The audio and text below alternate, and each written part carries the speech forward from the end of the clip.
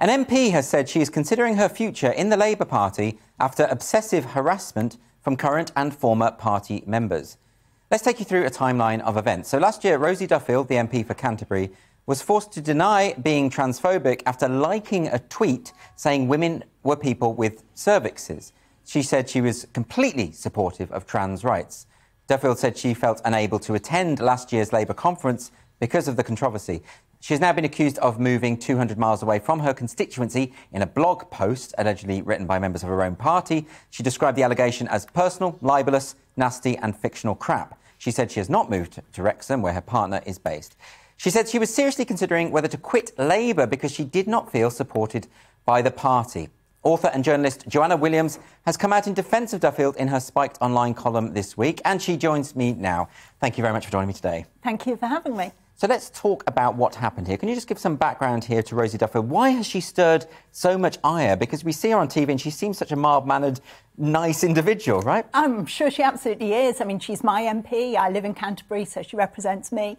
And I think what's really interesting about what's happened to Rosie is, for one thing, the speed with which it's happened. So she quite famously won the seat of Canterbury, being the first person to turn this seat that had been blue, it had been Conservative voting for over 100 years.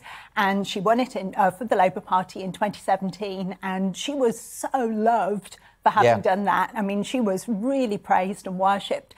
And she did it again in 2019. I have to say, at that point, I was very sceptical about her. Her whole electoral slogan was Rosie for Remain, vote Rosie, vote Remain. And presumably you're not for Remain. I was not for Remain. Right. She didn't get my vote at that point. I was very, very sceptical about her. And then, like you say, it was in 2020 when something started to happen. And there was actually something prior to what you've said. She actually liked a tweet by Piers Morgan, and it was Piers Morgan who'd made the comment. Kiss of death. Exactly, exactly. But again, you know, what's interesting in that is this obsessive scrutiny which she's being subjected to. You know, for people to actually be monitoring not just what she tweets, which would be understandable, but actually tracking which tweets she's liking and holding her up and making big public statements on the basis of her having liked a tweet. I mean, that's something that's happening a lot more now, isn't it? People checking which things you like, who follows you and who you follow, and this obsessive kind of thing about moral purity, effectively. But why is it this particular issue? Why is it this issue about trans issues? I mean, and her comment about women having cervixes. I mean, I did biology GCSE, so I think she's right. I think she's right. Well, I think there are a couple of things going on here. And, you know, I really do take my hat off to Rosie, because it would have been very easy after that first storm for her to have backed down. I mean, she didn't even need to apologise or deny, but she could have just kept quiet at that point. And I think a lot of people in her position would have seen this backlash coming and decided, you know what, I'm just not going to go there. I just my job's not worth it. You know, can't take the hassle. But she didn't, and she has carried on. And I can only assume it does come from this very principled place. So she's spoken out a number of times about her own experiences of domestic violence and actually the importance of having a single-sex space. If you've been subject to something like that, you want to go into a place where there are only other women. I mean, maybe even just for a short space of time, but you want that security. And she was aware that by allowing gender self-identification for any man to come along and just say, oh, I'm a woman, immediately takes away that capacity for you to have a single-sex space. It's very interesting because so many of the feminists and women generally who have made these points are often coming from a place of experience of domestic violence, and then all of a sudden they're painted as the evil ones in this debate. The people, you know, they're just making that point, like you say, someone who's been through that kind of trauma. I mean, you know, it makes sense to me that they would want to be just in a female-only space.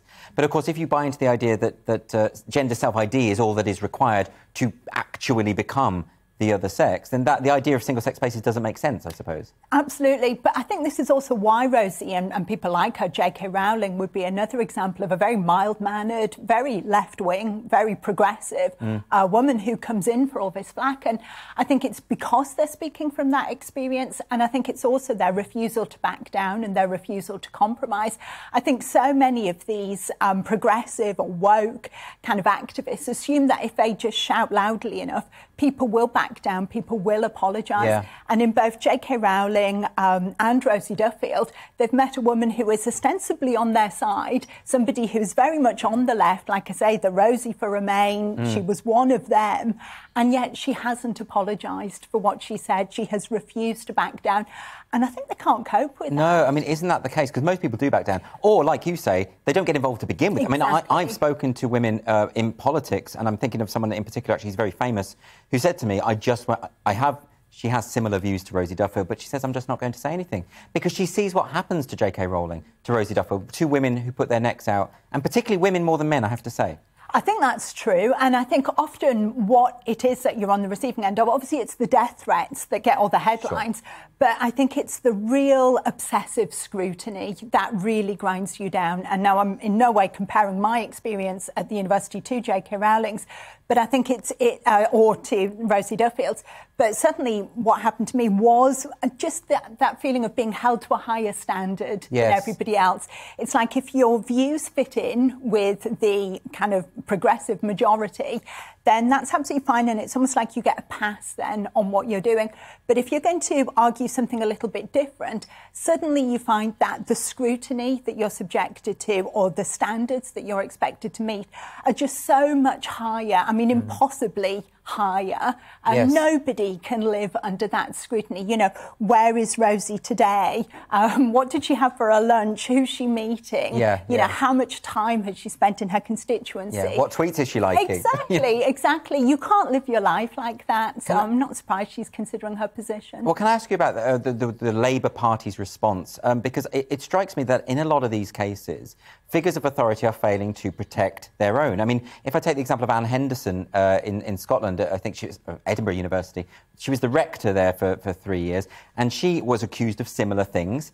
She had a campaign of harassment that went on for over a year, and she went to the authorities at the university and said, look, can you support me in this? And they said that it wouldn't be worth it. You know, we should just, you know, but these are people sending threats of abuse. I mean, at some point, doesn't the Labour Party, in the case of Rosie Duffield, have to say, look, we might disagree on the issues, but abuse and threats and death threats and you not being able to come to the party conference, that's not OK, right? Absolutely. And again, you've seen it. I mean, most famous example perhaps is Kathleen Stock's treatment at the University of Sussex.